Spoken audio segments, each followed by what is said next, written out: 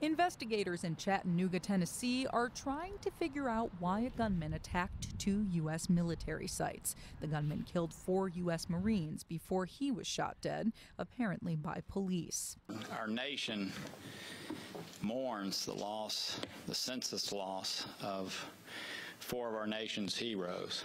The FBI says it's examining everything about the gunman, identified as Kuwait-born 24-year-old Mohammed Youssef Abdulaziz.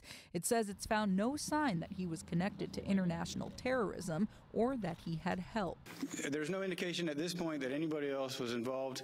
Police say Abdulaziz first attacked a recruiting center on Thursday morning, firing from inside his car. He took a shot, and then it was a pause for about 2 seconds, and then it was just shot, shot, shot, shot. The gunman then drove about 7 miles, attacking a Navy Marine training center, getting out of his vehicle and killing the 4 Marines before he was killed.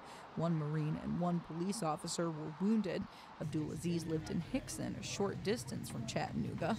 Police swarmed the town. We are checking every possible place that he could reside or could have resided, visited, where he's shopped, where he went to school, who his friends were, if he worked out at a gym. At least 2 women were seen in handcuffs being led away from what was believed to be Abdulaziz's house.